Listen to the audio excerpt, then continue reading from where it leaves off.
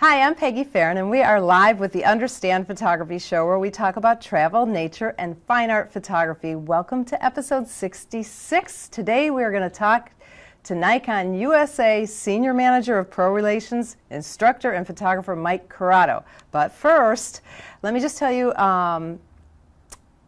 if you are a local person to Southwest Florida, Mike is going to be speaking tomorrow at 9 a.m., which tomorrow is December 16th? 16th? Yeah. So December 16th, 2017. He's going to be speaking here in Naples, Florida at the Florida Southwestern College campus on Collier County campus. I'll get that together for the local camera club, and that is called, we call it DIPI-SIG, but it stands for Digital Photography Imaging Special Interest Group. So the website for DIPI-SIG is www.dpi-sig.org if you want more information. So come and hear Mike speak tomorrow. Please. Now, if you haven't finished your Christmas shopping, remember a gift certificate from Understand Photography is a wonderful gift. We've got private lessons here in Southwest Florida. We also do Skype private lessons if you're not in Southwest Florida. The 4 Weeks to Proficiency in Photography is our signature course. That's going to give you a good foundation in photography. You're going to learn how to shoot in the manual class in the first class, okay? Composition, lighting, including flash, and then some technical stuff at the end. So in 4 weeks, you'll have a pretty solid foundation. So that's a live online class. So you have a live teacher while you're taking the class. You have homework and you have to do it. You can't just shove it on the shelf because you won't be forgotten about. So it's kind of like hands-on, but it's online. And then we also have some Lightroom classes that Joe Fitzpatrick put together, and Photoshop. You'll see, we've got cell phone classes, a lot of different things that you can give a gift certificate for, or just buy it for yourself for a holiday present. Why not? We also have 3 trips coming up this spring. First one is in January. It's not sold out yet. That's our Everglades trip. Joe Fitzpatrick leads a 4-day Everglades trip. He does it every year. We live here. We live in the Everglades, so we know it. Joe is really a good instructor. He's got it down. It's heavy emphasis on bird photography, but there's also a little bit of everything in that workshop. Then Joe's leading a trip to the Forgotten Coast of Florida, which is up in the Panhandle. And I don't know if you've watched my show, you know when I discovered that area, I fell in love. It is so beautiful there. So that is a 5-day trip. It includes a boat trip to Dead Lakes, which is awesome. You're going to see white squirrels. You're going to see the oyster men. They're famous for oysters up in that area. So that's April 16th through the 20th, 2018.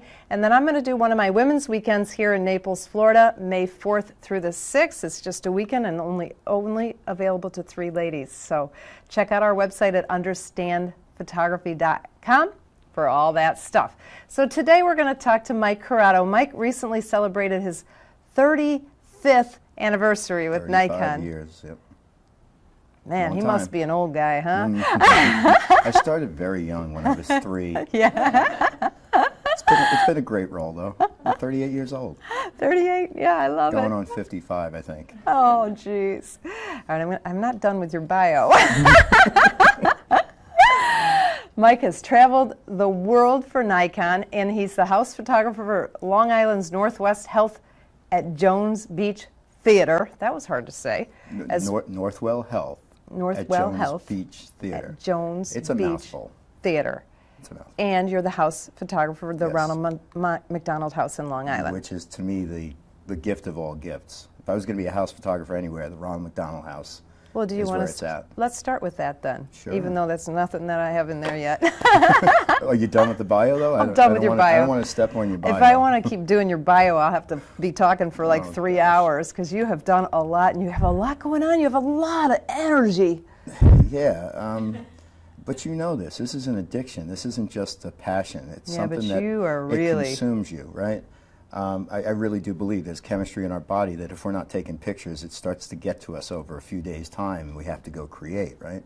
But starting, I mean, which is a great place. I was there last night with my daughter for a tree lighting ceremony. The Ronald McDonald House in Long Island kind of found me through Nikon. Nikon sponsors the house, started sponsoring it about, I guess, 8 years ago. And along the way, they had said every year, let's go out and take some portraits of these kids. And do it in the spring, do it in the fall, set them up for the holidays. We just did a holiday photo shoot a couple of weeks back. And it's probably the thing that has changed everything in my world. Okay, I'm going to back up a little bit.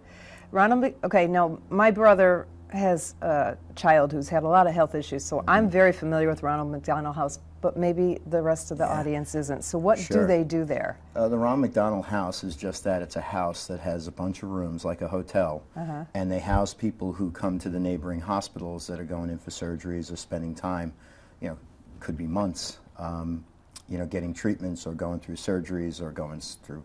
One of my subjects, Dylan, went through bone marrow transplant and was there for quite a while. And no, it's adults and children? Yeah, it's a charity house, and it's run on donations, and they have an amazing committee that I photographed last night. And they basically volunteers. It's all run through volunteers that come in, that cook, that help clean, that help cater to all the needs of these people coming in. Because imagine the kids are sick, and you are the parent of a sick child.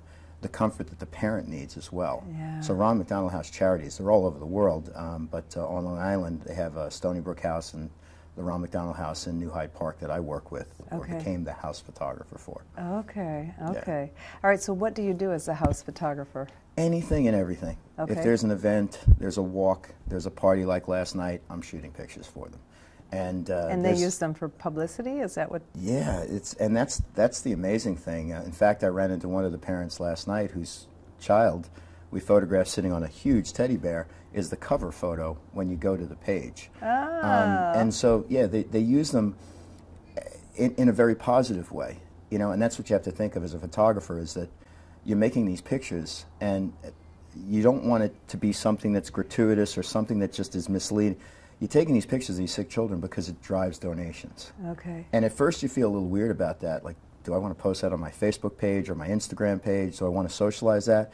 And then all of a sudden you realize a few hundred people will sign in and look at that, and now even Facebook has a little donation button. You put it on, and all of a sudden, you know, $300-400 in donations just by posting a picture and say, hey, if you got a few bucks, donate. But they live off $5 and $10 donations. Wow. So wow. Now this is Ronald McDonald House, Long Island. Long Island. Would that be their website too? Yep. Okay. Yep. Ronald McDonald House. But Long your Island. Facebook page is what? I am. My Facebook page is Corrado Photo. Corrado Photo. Yeah. Okay. And Yeah. so they might see last night's picture. If they went to They will eventually when I edit it and Oh, post okay, it. okay. Oh, yeah. Last night. You mean you're not done yet? Last night, came here, Where are jumped my on a plane pictures? because there's this amazing photographer, Peggy, that runs this great show, Understand Photography, and I needed to be here. So, but I will edit tonight in my room. Yeah. Ay, ay, ay. Okay, so how long have you been doing that? It's about 8 years now. And, 8 years? Yeah, if you do come to this program tomorrow, you'll see the transition of how everything else I've done in photography, especially in rock and roll, has sort of melded into an idea that basically I've worked with drummers in this Drummer Love project, and the drummer doesn't get the photographs unless they make a donation to the house. So I'm not looking for any money, or I'm not looking to make money from these pictures, but they have to lay down a donation to the house. And Drew Scholl of Train and some of the bigger bands I've worked with, Daniel Adair of Nickelback, were great enough to lay down donations. So.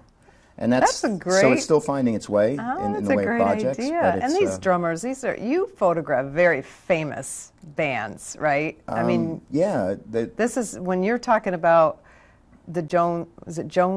What Jones is it? Beach Nikon? Theater is the Jones easiest way Beach. to say it. Yeah, Jones it used Beach. to be the Nikon at Jones Beach Theater, and then it was bought out by Northwell Health, who basically owns everything. Northwell Health. Yes. Okay, because I was thinking, I didn't think that was the name of it, but I'm not from that Which is how area. I got attached to Live Nation, is through Nikon, and we would shoot concerts, and we would post pictures on a site called Nikon Live, and I became addicted to photographing rock and roll. I mean, there's nothing more fun than being able to put your eye up to a camera and you're listening to the music, and the music is what's driving you. And that's what kind of drove me to this project with drummers, because I'm 5'6" in a pit trying to photograph a drummer. Have you ever been to a show Whereas the drummer, my son is a rock and roll musician, and you know, anytime he's a solo act now, but when he had the full band, I would always try to get the drummer because I felt sorry for the drummers never get in the pictures, you know. Yeah. And because they sit in the back of the stage, or they're on a riser, and now imagine this 5'6" dude in the pit trying to go up like this. And then there's every cymbal stand and pipe and cymbal itself and cameras and all these obstructions between you and the drummer. So usually you may get a face or you get a hand with a stick popping out. And back in the days of photographing sports and using remote cameras, where you would put remote cameras in places you just couldn't physically stand at a sporting event, it was actually Daniel Adair and Nickelback that when we were working with them during a Dark Horse tour, I had asked the question, can I mount a camera on your drum kit? And we did it. And it was okay, and we did it 2 weeks later, and it got even better, and now it sort of kind of went crazy for me. And about 18 or so drummers later. Now you put many cameras around the drummer, right? Yeah, it started with 1, then we went to 2, and I've done as many as 9. 9 cameras around the kit. Where do you put them? You mount them, especially if a drum kit has a framework to mount on, but you're mounting on cymbal stands, you're mounting on the framework, you're mounting on, you know, any kind of structure that may be around the drummer. So you get from behind, you get from the sides. The intent is to really wrap the drummer with as many cameras as I can, and always look for that perfect moment where all, let's just say there's 8 cameras mounted, all 8 cameras hit one moment at the same time, and it's a perfect picture from every angle. I haven't done that yet. That hasn't worked yet. So I live with just those beautiful moments. And do you ever see when a pilot in a fighter jet turns a camera back on themselves with a wide angle?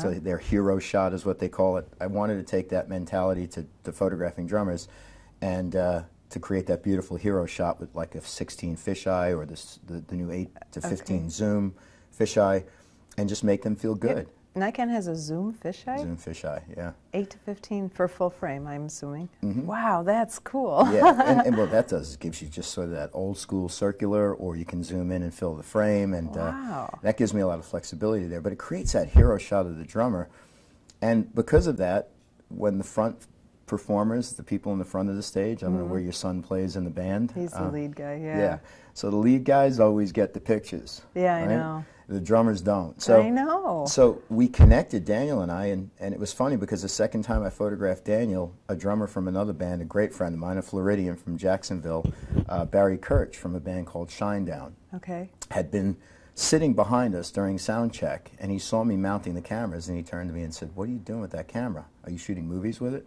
And I said, "No, but how did you know it shot movies?" It was a D300S that actually came out with a movie mode. And he says, "No, because I own the camera." And so, oddly enough, Daniel was a photographer, a hobbyist.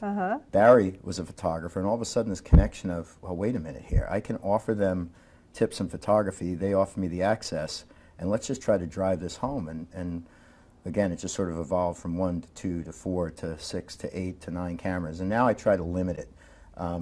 You don't need 9 cameras to make a great picture. That's absurd. I mean, it really is. Unless it's something epic.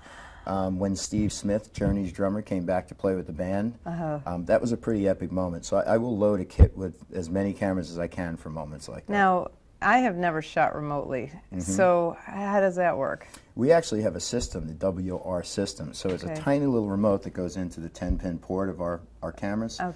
And then there's a WR1, it's a transceiver. So I just plug that in to my main camera, and when I fire off the main camera, all the cameras fire off. The receivers pick up that main transmission and fire off. So just like your flashes, same type of thing. Same type of thing. If they're on the same channel, they all go off at the same time, but you could do different channels to, I'm going to shoot this one, then this one? Right, and I would probably be in a lot of trouble if I didn't say, most recently my daughter joined me on this venture. Oh, how cool. She doesn't mind being with the band she loves, like Florida Georgia Line. How old is she? Train. She's 25, and she's a nurse. She probably loves it. And of course, she pushes the button, I set up the cameras, and she wants all the credit, which in a way she deserves. But I've kind of even broken away. My thought was I could be shooting the show and all the front people, and every time I fire the camera, the drum's going off.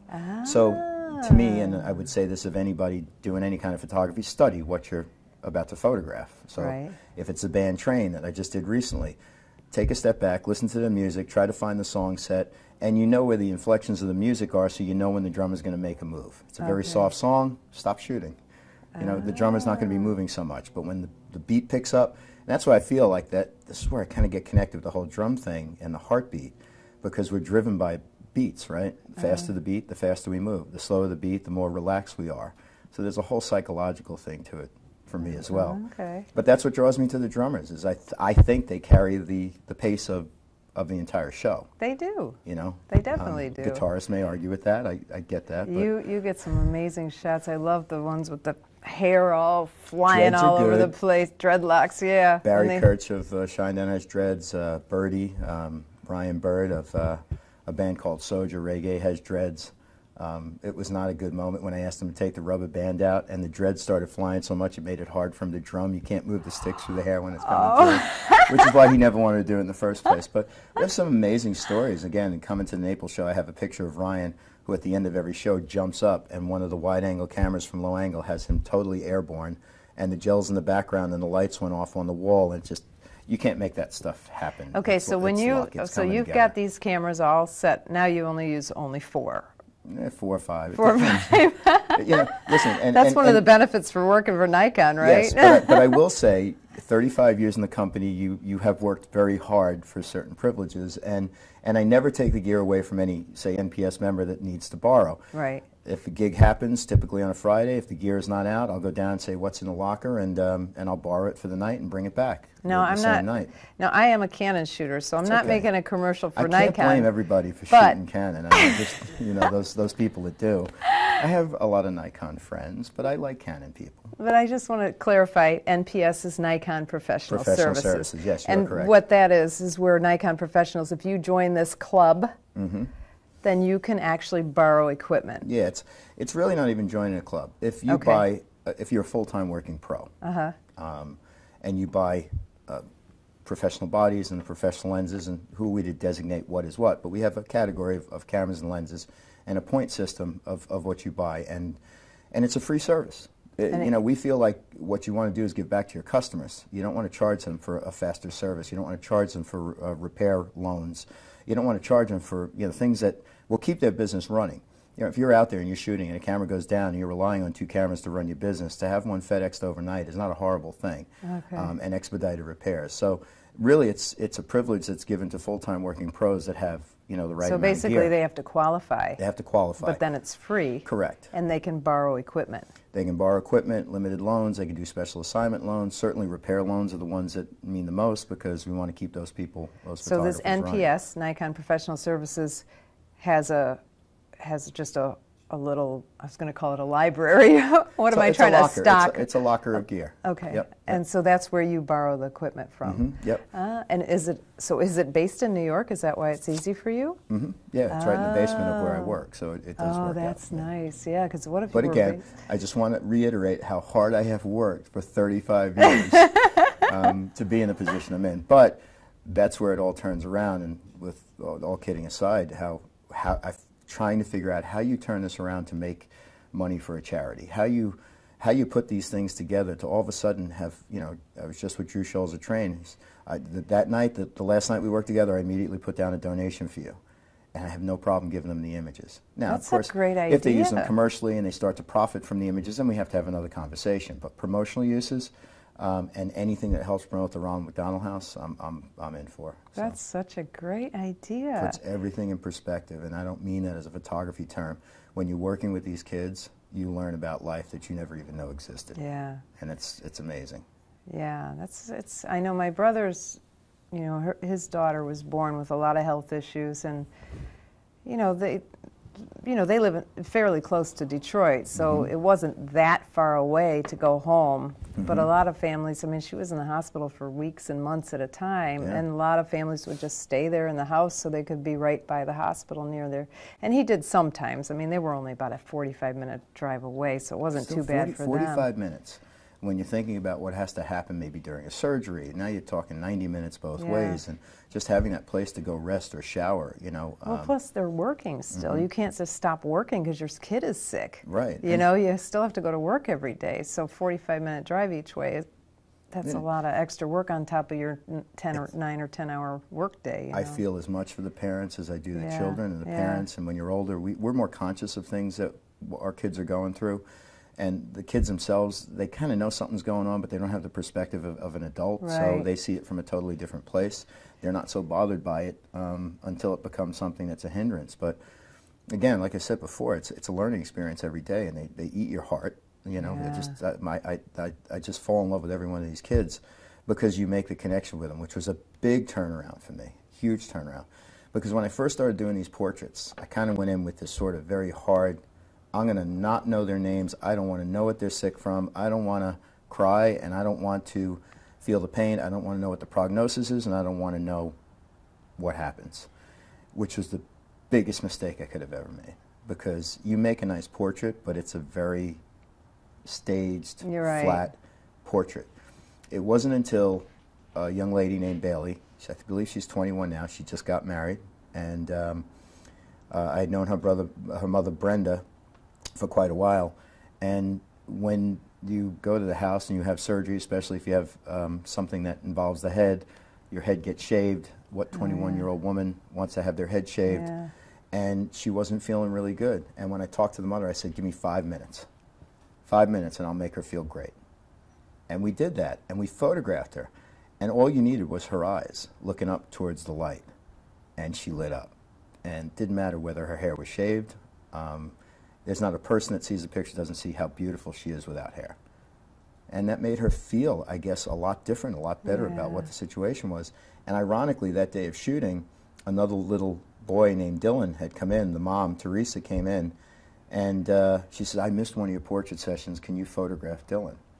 And I said, of course I can.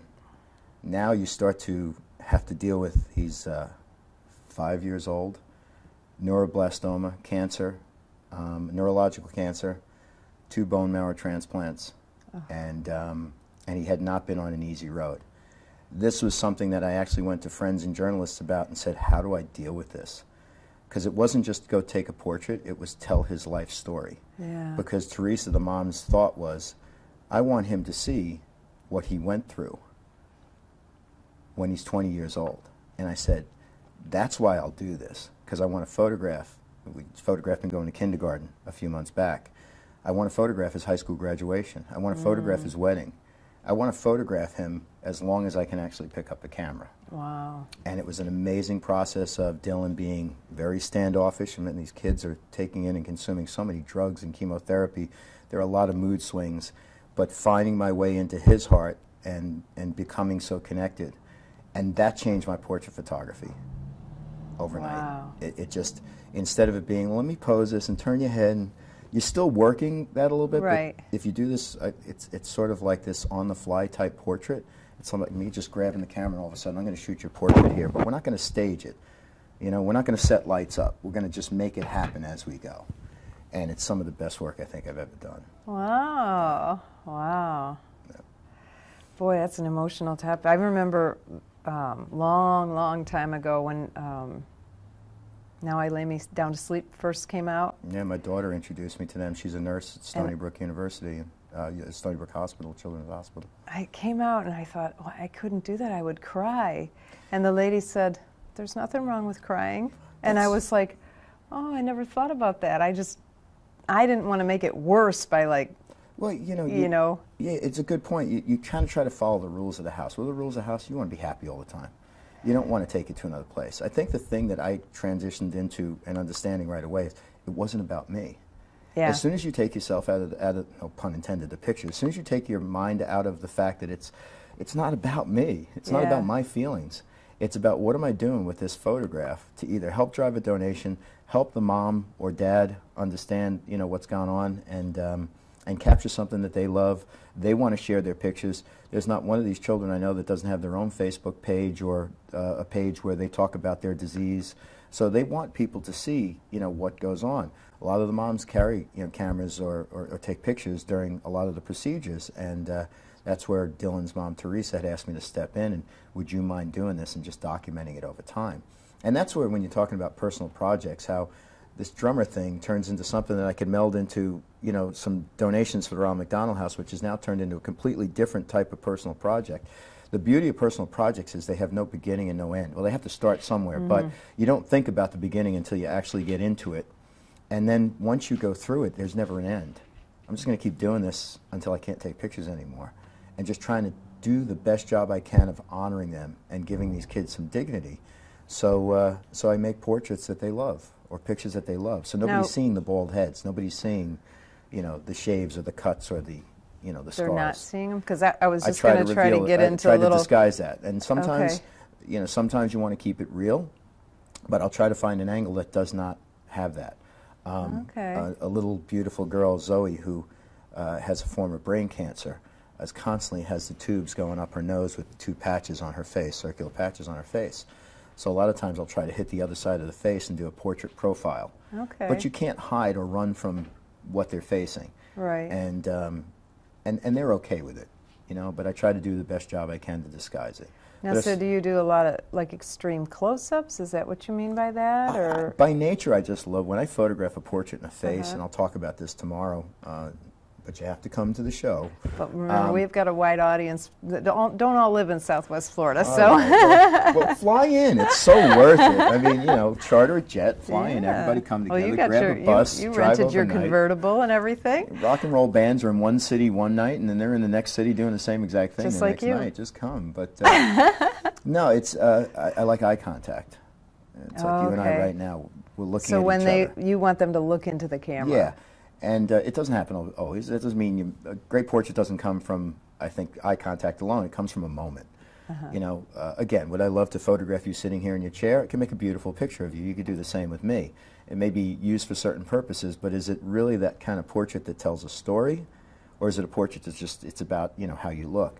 And I'm more on that side of what story am I telling, you know, by making this portrait. So. All right, so walk me through this. So you've got this little girl with the tubes up her nose. So you're doing kind of a profile shot. You're trying to say what? Based on her mom saying, you know, it's okay to have that in the picture, but can you get a few pictures without it? It's trying to accomplish a goal for the mom. You want to show that she's still a beautiful girl. Yeah, you know, people, it's people. And yes, she has problems, but... Yeah, Bailey had somebody say sir to her. Oh, because you know, she had no hair. Because she had no hair. There's a beautiful little girl who I asked to marry me. One day she said yes, and then she said no. She's 4 years old. Her name is Callie. Her mom is Amber. Callie has something called Faces disease, P-H-A-C-E-S. She's got tumors growing from birth inside her face and up around the eye region. And it's the way other people react around them that gets them, not how much, you know, they're seeing themselves. It's not about them seeing themselves. And, you know, a little child went up to Callie once and said, ugh. And, you know, the parent, not that I'm judging, but the parent probably should have said something like, no, she's beautiful. She's just different. She's beautiful. And that's another challenge. It's just, again, keeping them conscious of it. They're beautiful. They're just beautiful little children.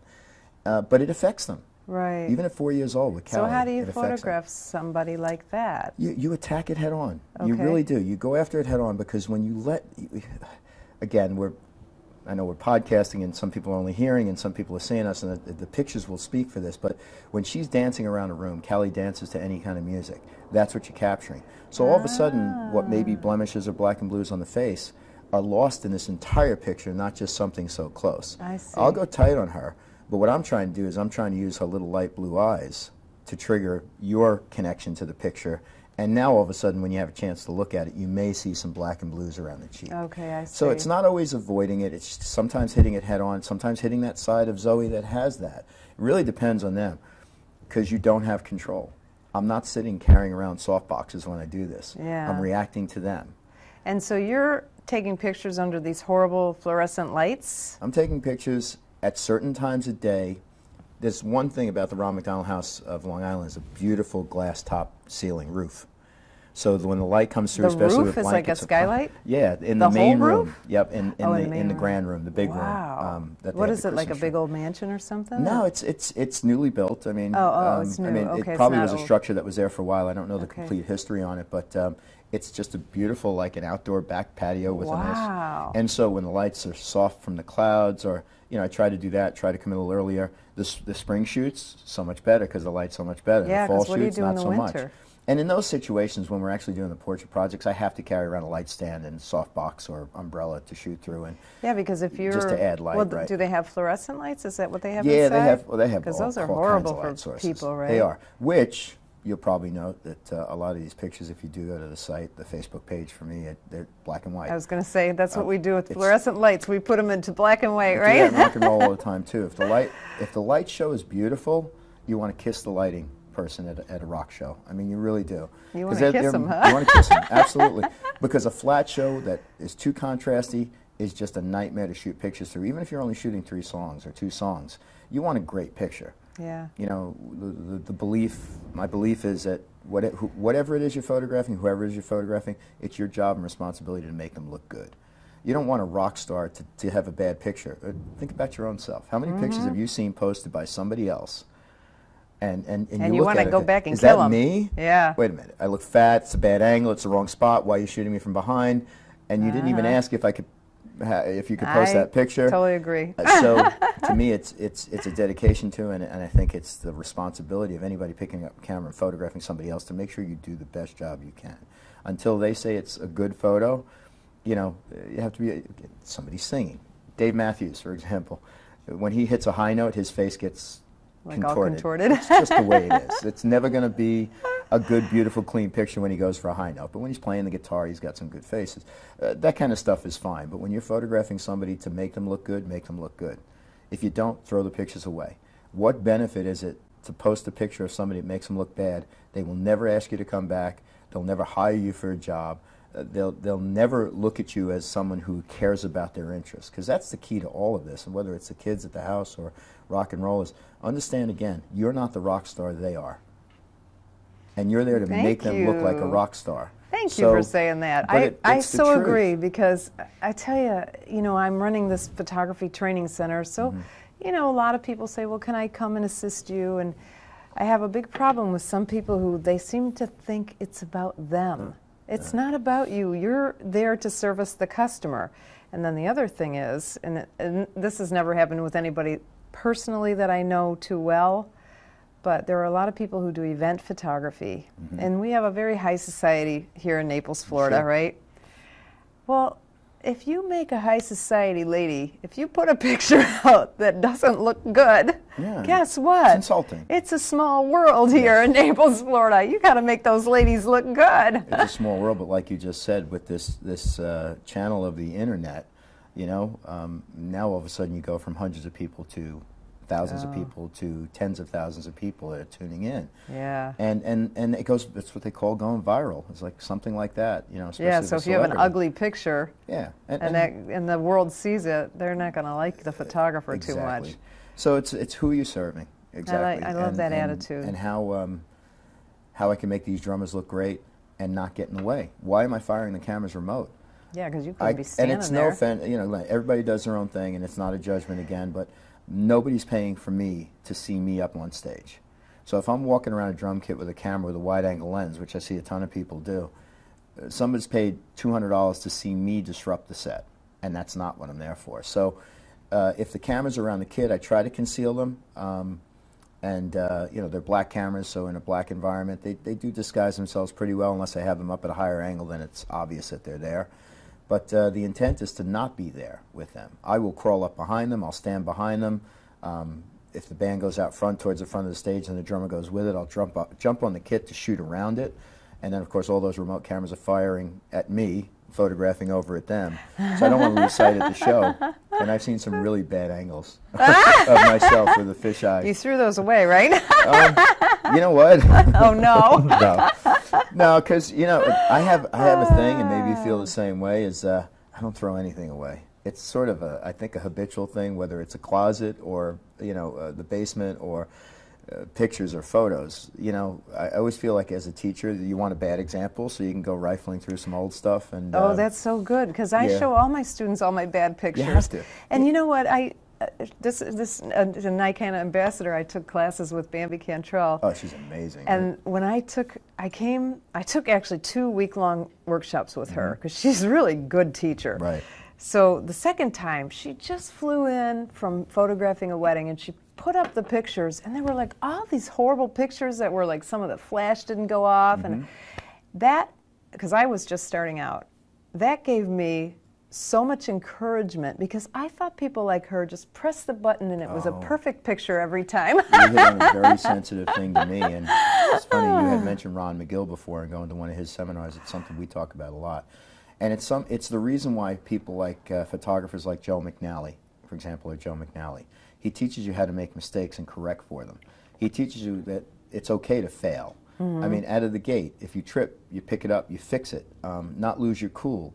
But he does a lot of live work on our stage, Nikon Theater, at trade shows. He's a good teacher. And a picture will go up there and it's not lit right, and he'll explain why.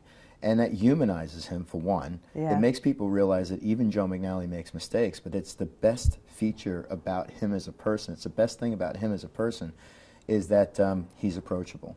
And I think anybody that puts himself up on a level that is more unapproachable, you always say to yourself that, can I really do what they do? Right. The reality is you can. Yeah. What's the commitment? What's the dedication level? How deep are you willing to go? How early are you willing to get up in the morning? You know? It was you. You know, I have been quoting you, Oh, and no. I couldn't remember I probably who took said it from somebody else anyway. No, because when you spoke here, I don't know, when were you, did you I speak spoke in here Naples? about 4 or 5 times, but yeah. Anyway, when I only saw you speak here once. And Were you you impressed? said, yes, Okay, good. that's why you're here. I didn't stink, right?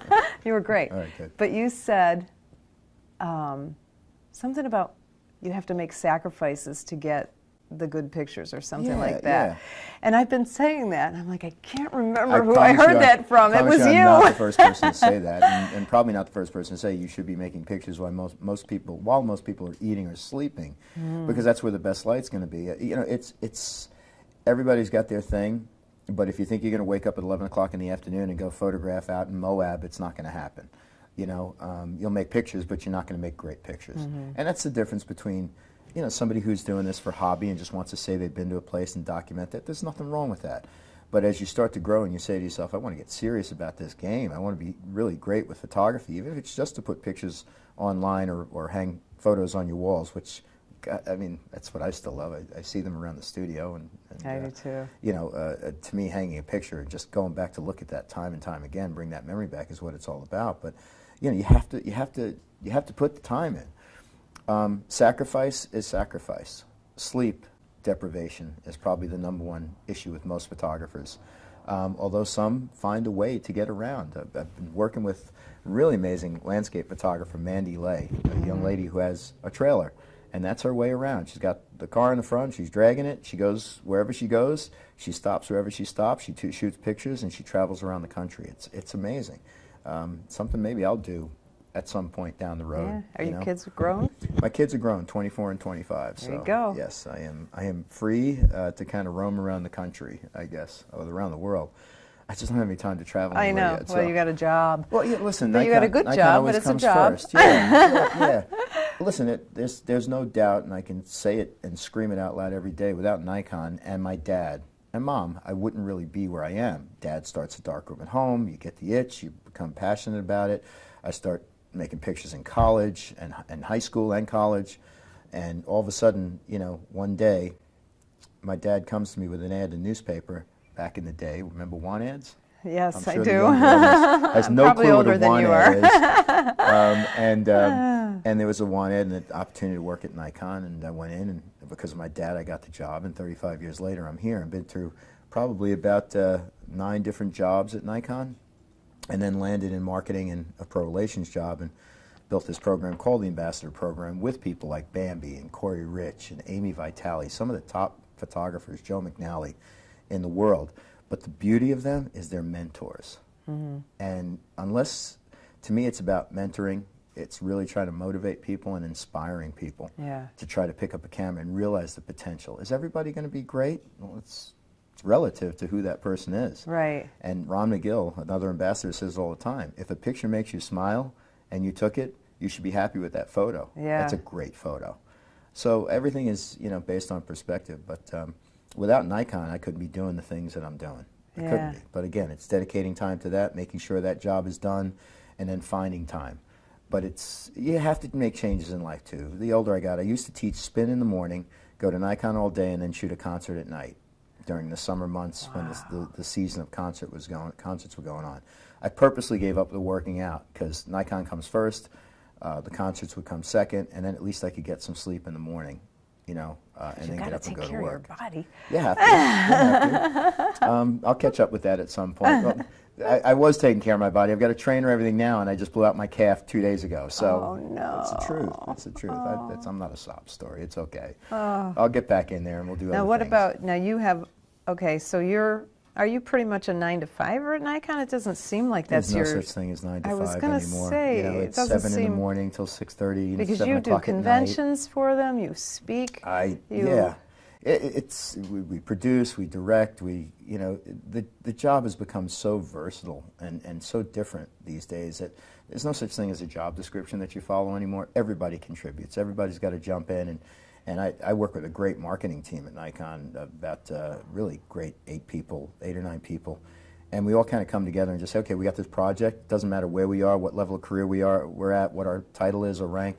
Everybody jumps in and everybody picks a piece of it to work on, and like these big shows coming up at the Consumer Electronics shows. Everybody's got a hand in promoting it and setting up the website and producing it and reaching out to the talent and setting up contracts. And you said you're going to live stream from there, right? We're going to live stream from CES. And that will be on the NikonUSA.com? Yes, NikonUSA.com live. Okay. And the programs will live there after CES as well. That's so cool. But when you do a trade show, you typically be working with about 6 or 7 different photographers. When you talk about a production like this, we came together, and it's going to be 34 unique programs over 4 days with 28 different speakers. Wow. Yeah, some very powerful women speaking, some really game-changing photographers like James Baylog in conservation, Amy Vitale with her wildlife conservation efforts. There's a beautiful, very, very talented woman, a veteran, Stacy Pearsall, who's got a project called the Veterans Portrait Project. Okay. And she'll be speaking there as well. So there's a lot of great talent, a lot of variety. But it's gonna touch somebody, whether you're into photographing, you know, sports or action or portraits or making movies, videos. We have somebody, you know, speaking on all topics. And you personally do all of this stuff. Sometimes, yeah. I mean, no, okay, for me, most of my training is in portrait photography. And when I say most, I mean many, many, many years of it, right? But then when I started teaching, my students are more nature photographers. So I had to start learning nature photography, and it is a whole different world. But do you feel like you're good at everything? No. No. Because it's not real. To me, and it's what you would say, it's what every instructor would say, is find something you love and photograph it. When you love something and you photograph it, you're more likely to just jump in and understand it more and want to be a part of it more. But you know what I did, what it has done for me, it's made me better at like even portrait or weddings or whatever, because I have this much broader knowledge about photography now than I did. Before I was like very specific, you know, I can tell you how to move the lights and, you know, all that other kind of stuff for... Yeah, you know, for different, you know, you want Rembrandt lighting, you want this, you want that, but now it's like, oh, let's try to do a long exposure and do a zoom blur, and I never did stuff like that in portrait photography, you know, so now you kind of mix it up, it's more fun. It is, and to me, the art is, you know, from the camera's point of view, yes, you can do a lot of in post-production, but, you know, I want to craft and create in the camera. When you talk about having no time, I don't spend a lot of time, you know, in editing. I just don't have that time. If you're photographing a band and you're trying to post pictures within minutes after the 3rd song, so Live Nation has something to post, you're not doing a lot of editing. You're doing a quick crop, quick exposure adjustment. So is that what you do? So you take the pictures? Every show, And are you, but you're not tethered to your computer. No, I just... So you take those cards and you put them in the computer? No, you can actually, the camera communicates with your mobile device or your tablet. Okay. So a camera like the D750, for example, I can just communicate directly from the camera to my tablet. And I mean, you decide which pictures. I pick the pictures I want, I transfer them over. Okay. I do a quick edit with editing software, and I transmit them just like a text. Wow. You know, someone's waiting in their office for these pictures to come, and they'll post a few right away, and then they'll post a gallery the next day. Are you getting paid for this? Yeah, there's compensation. Okay, this is not a volunteer project. Forms of compensation, and You know, it's 'Cause it's not always it's about not cash. as much fun though when you, No, it's a job. Yeah. It's a job, but my daughter benefits a lot from it. So because she likes the rock and roll. she loves the rock She and roll. gets to meet She all the loves- famous she- people. She loves to come out there and go to shows and go to the country shows and go into the pit, things I would never do. Oh, yeah. But yeah, you know, listen, in this business, you have to make everything of value.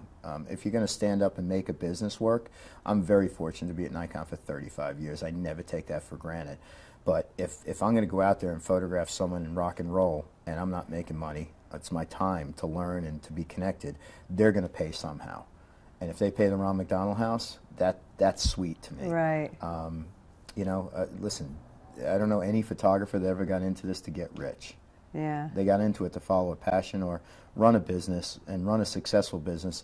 And it's a really tough thing to do these days. Yes, it You know, is. holding on to clients and making the big paychecks, commercial paychecks that you used to make, you know, in days past. But people are doing it. Yeah. And again, I'm always inspired by the people around us, and Amy Vitale said it too, is like, this is a time to embrace photography. There's a lot of change. Let's find the new ways of doing things. Let's figure out the new avenues to sell pictures. Let's use the pictures to tell these stories about everything going on in wildlife and just keep working at it and working at it. And as you probably know, a lot of photographers sacrifice and use their own money to fund their own projects. Yep. And then they'll find maybe somebody to back that later on. But to run a business is tough, but if you have business savvy and you run it the right way, you can. Yeah. You know, yeah. especially if you find, you know, the customer base that you're looking for. You know, wedding photography is amazing to run a business in, especially locally. You know, for somebody that wants to work with their local community and do weddings, it's a great way to Not here. to here. We don't have, our weddings are all destination weddings here. That's not all so of them, bad. but I wouldn't most mind of them. going to some of those beautiful, like Nassau in the Bahamas and Cuba. It's and beautiful here. We are so blessed. I mean, we have sunset on the beach with the white sand, and it's fabulous. It really is. Yeah, it's But it's not a local type of thing. Not at least not if you want to make money at nobody it. gets married in Florida. That's just so sad. Everybody gets married in Florida. But they And have to I'm go happy. somewhere. Yes.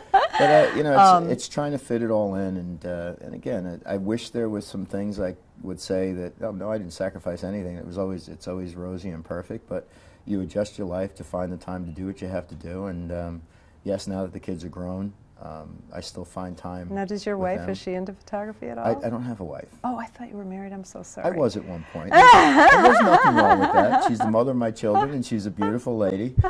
So you really are free. Yes, yes. And you know, listen, you take your path in life, and to me, the photography was not something that I found. It's in the DNA, and my father helped me find it. And I'm not ashamed to say that I'm addicted to it. I can't wait to make the next picture. Now let me ask you about another yet another project you have. Something about the birds. Yeah, the birds of Stony Brook. Birds of Stony Brook. I think this is the one that caused the divorce, but Oh, jeez. it's okay. I found a love affair with a lake Okay. in Stony Brook, New York. And that's how far away from you? Before divorce, it was about 15 minutes, 10 minutes. Now it's about 30, 40 minutes, but Okay. it's worth it to go back there. It was a lake that I thought at first had just swans and ducks and Canada geese, and I realized it was enriched with all kinds of species of birds, Okay. cormorants and heron and great blues. And the more I went to the lake, the more I'd find them. And then it became this weird, amazing addiction to have to go there at just the right times, like we were talking about before. Nobody's around, the sun's coming up, and all of a sudden these birds would come out of places that I had no clue. Of course, no one's around, the birds come out. It's right in Stony Brook proper, so the more cars that come, and then they start throwing kayaks in the water, and you know, these what do they call these boards that you stand on? Oh, these yeah, the stand-up boards, stand-up paddle whatever, boards. paddle boards. Sup. Yeah, and so during the summer months when most of the birds are there and it's rich with more species, it's just something I started going to about, again, I'm going to say about 7 years ago. And the next thing I knew, I was addicted. I had to keep So you going like got back. up before dawn, like how many? I was like tracking, I was every walking, week? I was counting my steps. I would, every weekend. I couldn't tell you how many times I heard, you have to go back to that lake again. But that's what happens. And it's on the way from Nikon, on the way home it was. So if I just took a detour, I'll be home in 5 minutes, and that never was the case. Oh no! Once you get out 5 there, minutes, 5 hours, you can't tell wildlife when to go. Yeah, you know, yeah. or when to come and when to stand in front of the So camera. it was all bird photography, is what It's all you? bird photography, and I'm still doing it. And again, a project like that just never ends. I'll just Yeah. keep going back, and I'm not going to avoid it during the winter. I found some of my best pictures during the winter. Really? How But you cool. just adjust. You know, I never thought a seagull could be so beautiful, but it's the only bird, along with the geese and the swans, you know, in the winter. Yeah. And the ducks, of course, the beautiful ducks. I mean, I just and as I say in my programs, sorry ladies, but the male ducks are always the more beautiful. Yeah. of Well, the birds in species. general, the males are usually more beautiful. But yeah, it's something that I got into and just started going. All of a sudden, as I started recognizing the species and I started digging in, what do? We go research. I would research the tide levels. I would understand, as we're experiencing here in Florida, I guess from the hurricanes, how it's kind of killed wildlife photography in a lot of areas like the Everglades because the water is too high. Yeah. There's no pools or no areas in low tides where the fish are trapped, so the birds have nothing to feed off I went of, and out they gotta last go find it. Saturday. Mm-hmm. Actually, with my guest from last week, we took her out into the Everglades, and the birds were like all in one spot. Mm-hmm. It was so weird. I have Yeah. never seen that. Were thousands and thousands of herons and storks and Mm-hmm. ibises, or is it ibis? Ibis? It's the ibis? I question it every time, Kind of like and a I seagull gotta. to me, the ibis. It's not a pretty But bird. is it plural? Oh, I don't love know. Ibis with a, ibises. I don't know. But I don't know if it's plural. But anyway. That's when I call Ron McGill, honestly. Yeah, he would know. Ron, what is that bird? What did you call that? Oh my gosh, I've had some amazing bird photography. I've learned so much about bird photography from this show. It's hard. Bird photography is hard. I was doing sports photography for a long time, and I wish I would have started with birds because they are so difficult to photograph. They and they teach are. you patience. Because you have no, at least with sports, you kind of can tell which way they're going to go, and your lighting doesn't really change as much, right? With birds, the lighting changes. The lighting changes, A but when you white do bird study is behaviors, different than a black bird, Yeah, right? yeah. On photographing and. But when you study birds, I was studying the cormorants pretty heavy, and I always knew when a bird's going to take off. Not because I'm a genius, but when let's just say they're nesting and they're pulling twigs out from the water, as soon as they come up with a twig in the mouth, give it maybe 15 seconds and that bird's up in the air. Okay. So, you know, you learn their habits and you learn what their behaviors are, so you do predict. Like I said before, if you love something, you know about it. If you love baseball, photograph baseball, you're going to know the game of baseball to predict what's going to happen next. Okay. You know, if you know cormorants, you're going to understand that when they do certain things, they're going to go. Right. And they're going to make pictures for you. Is it perfect? No. But that's the beauty of it. How many times you spend Once in a hours and get while. nothing, and you get there, and within 10 minutes you've made 10 pictures. I mean, it's just so unpredictable, but that's the beauty of it. To me, when you'd go to certain parts of the lake, I couldn't hear cars. I couldn't hear street traffic noise. And that's what I enjoyed about the lake the most. You walk the paths and you shoot from different directions, and you know, yes, you could hear planes and stuff going up overhead, but you know, you don't Yeah, hear you all live of in New those York. ambient sounds. That's what I feel. That's how I feel about the Everglades. I You am get out like there in and you hear heaven nothing. out there. Yeah, yeah. Well, you hear stuff. Sometimes scary stuff. I saw my first python out there. Oh, nice. And you Because did you know what? we have a terrible problem with pythons here, and my crazy friend Chris Hopkins, he tried to pick it up, Okay. And what was the result of this? struck at him, missed him, thank God. But then we reported it so that they can come, because they're, you know, they hunt those. They're terrible for the Everglades. They're killing all. New all York, there's another species called the rat. And there's plenty of those. Not where I live, but no, it's yeah. So That could so be a project someday. The Rats of New York. I don't think my plate will handle another project, but I think if anything, it's just going to be focused on these kids at the Ronald McDonald House and figuring out ways of just continuing. I to love get that back that you kind of put those together. Yeah, it's you have to. You have to figure out how it all works, and then you have to figure out how to sleep. But I'd rather not sleep if I have an opportunity, you know, with one of these kids, or they're going to a hospital. And we've been very successful with this young boy, Dylan, in going to the Cohen's Children's Hospital, which is right next to Ronald McDonald House, and bringing cameras in. And you ask permission, and they were very open. And there's some places, like in New York City, the hospital that they're going to now, it's just not, it says right at the front door, no cell phones, no cameras, no anything. Yeah. And you have to respect those rules. Right. Because even if you did put a picture out there, let's just say you caught a nice picture somewhere, it goes out on the internet, the people from that establishment are going to see it, and the first thing they're going to do is they're going to stop you at the door the next time you try to come in. You respect the rules, you're more likely to get in. And then you just got to try to ask the question, how many times or how many different ways can you ask the question about getting done what you need to do? You can't just walk into every band and start shooting. Right. You know, back in the day, 30, 40 years ago, if you had a camera, they thought you remember the band. Nowadays, you have to work through layers of management, you have to work through performers. Typically, when the performer is who I'm connected to, it's carte blanche, it's open. But if you have to work through layers of management, it just creates these stone walls, and it just makes it harder to do the job. Yeah. And at this stage of my life, if it's not easy, I don't really want to engage you know, in a crazy situation. Right. Give me my room, tell me what the rules are, I'll follow them. I never look to break any rules, and that's another bit of advice I give to people. If someone sets a rule, there's a reason for it. Live with it and work around it until you can get to a place where you say, hey, wait a minute, if I tried to do it this way, will you let me do it? And he says, well, okay, if you do it that way, then it's okay. Yeah. But try to find your place and try and get to the place where you can make the kind of picture that you want. How do you sell that?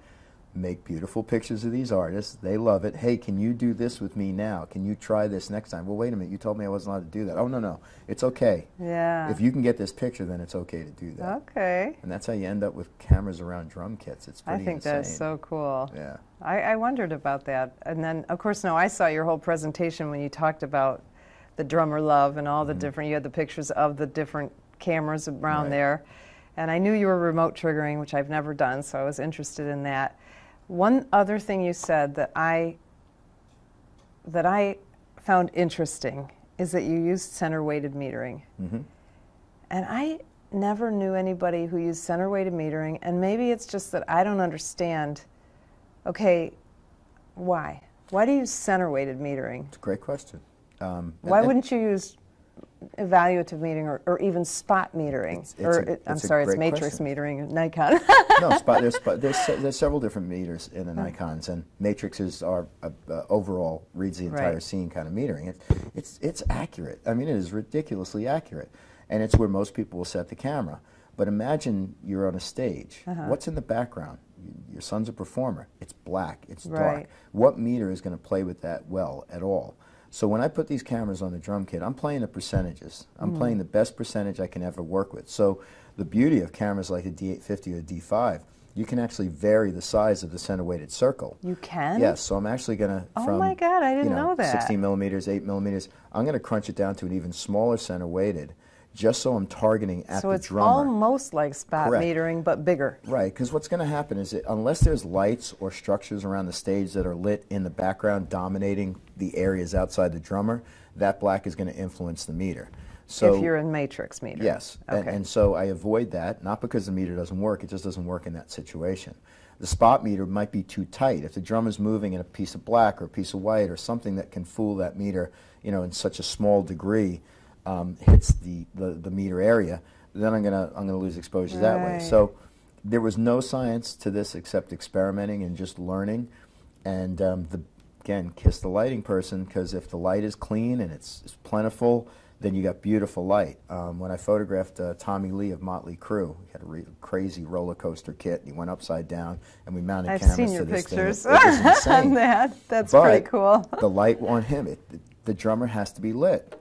And if there's no light on the drummer, these pictures don't look good at all. So it's working around it, trying to find it, but he also had LCD panels behind him. They had light structures in front of him, so he was surrounded by light. You're going to make good pictures that way. But center-weighted metering, 2/3 of a stop down, just to drop down the exposure, a little more density to the exposure, and so it doesn't blow out as much. Because the lights are moving. The percentages. And you shoot an aperture priority? Aperture priority, right. I want to let the camera run. What do you put your aperture at? It depends. Fisheye lens, you really don't have to go beyond f4, but I push it to f6.3, 7.1. And why do I do that? Because I have a D5 that can shoot at 12,800 ISO, and I'm trying to generate the fastest shutter speeds I possibly can. So I'm using astronomical ISOs with the D5, and that's giving me the freedom to close the lens down a little bit more. Again, if you focus a fisheye in the right spot, everything is sharp. Right. But if you miss it when you're that close to something, you could blow it out. And if you lose a camera to focus, the entire take from that camera is gone. So you have to be pretty critical with the focus as well. But it's all manual, tape down. You know, that is so once you said cool. it. Yeah. Now, what's next for Mike Corrado? Tomorrow, 9 a.m. at this beautiful camera club in Naples. And, Dippy Sig. Dippy Sig. It's not easy to remember. See, what they don't know is I couldn't say that like before this all started. 15 times we tried. It's really getting to the holidays, and I'll be emceeing the programs at CES, so I'll come up and I'll introduce the people and talk to the crowd, and it's just something that I've sort of evolved into in a role. Trust me, it's not as exciting as the photographers that are actually presenting, but CES, the trade show circuit from the beginning of the year, the CES show, the WPPI show, Wedding Portrait Professional Photographers International, is another big show. But for me on the photography front, it's just sort of like keep going. The next drummer. This is the beauty of it, and again, it's my friends will say I'm name dropping, and I don't care. But you make friends with these people; they become your friends. Of course, and they're just people. So, and you talk about dedication and passion. This guy Chuck drums for Billy Joel. Billy Joel keeps a lot of local talent. Chuck Berge is his name, and he plays for a bunch of different bands.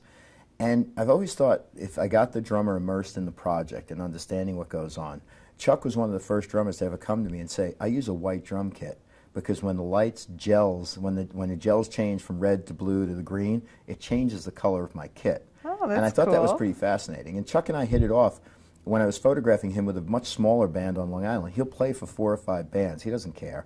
He just loves to play like you and I pick up a camera to shoot. And so he called me a month ago. I guess he would be the next drummer I'm going to work with. He's changing over his kit, new sponsor. He wants all new pictures. So if Chuck is going to make his donation to the Ronald McDonald House, which I've already asked him to do, again, who would turn that down? I know. Who would turn that down? And I don't put a limit on it. And I have to throw out props to even some of the younger artists I've been working with. And this young artist, Noah Jessup, he's an amazing guitarist. He launched his own album. He produced it. He put it online. And he asked me to do a photo shoot for him. And next thing I know, I get a card in the mail. It's a donation in your name was made by Noah Jessup. This kid's 21 years old, and he dropped $300 in a donation. I don't mind saying that because he's, you know, and you struggle with some people in life just worried about giving $10 over. And I'm not, listen, again, $5, $10, it doesn't matter. I don't tell them what to put out there. But when that card came to me, obviously, you're just sitting there in tears because you know you affected somebody. You're helping him. Maybe he's the next Bruce Springsteen. I don't know. Yeah, he's really, really talented. And, you know, so that's what makes it all worth it. Going back to the house probably Christmas Day. If there are families there and we want to make some photos, I've got nothing to do Christmas Day. I'm with my family Christmas Eve. My daughter's working, so my son's up in Boston.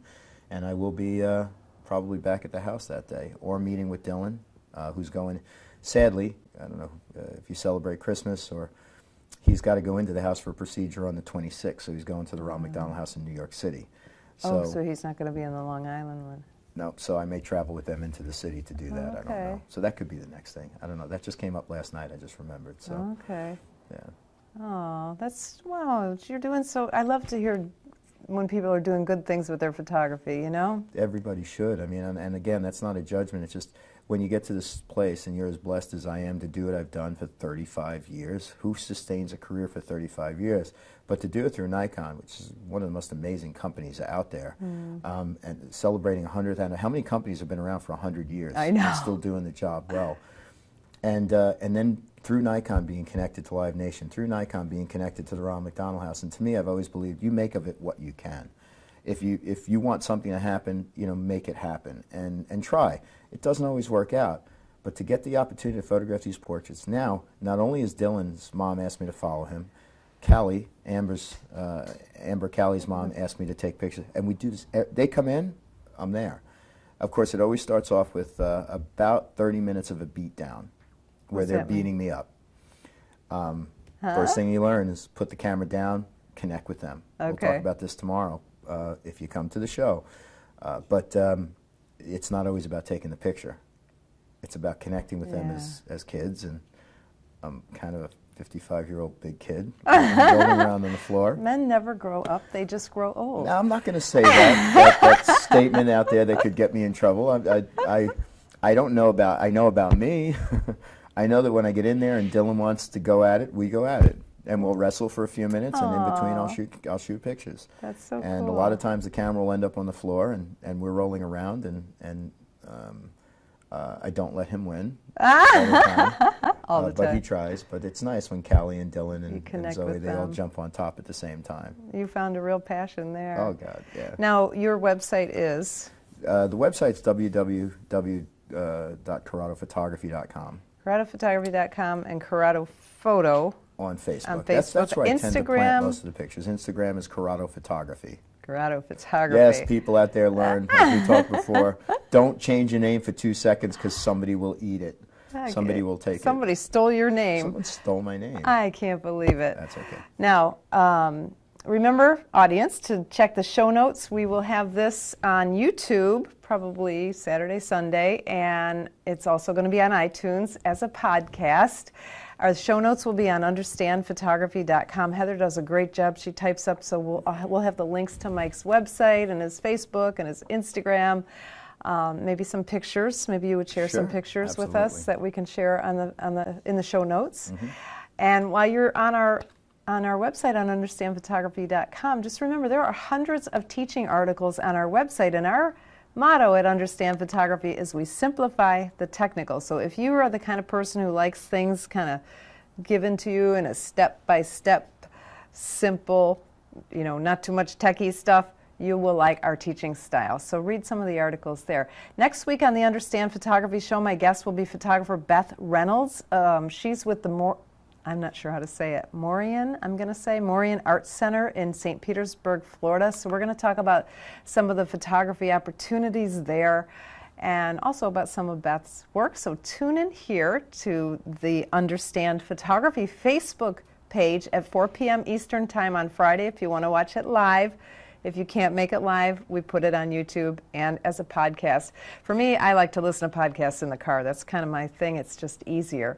And check us out at understandphotography.com. I'm Peggy Farren. Thank you for watching episode number 66 of the Understand Photography Show. We'll see you next week. We hope you enjoyed this episode of the Understand Photography Show. It would help us immensely if you would click like down below and subscribe to our channel. Thanks so much. We really want to continue to bring awesome photographers onto the Understand Photography Show.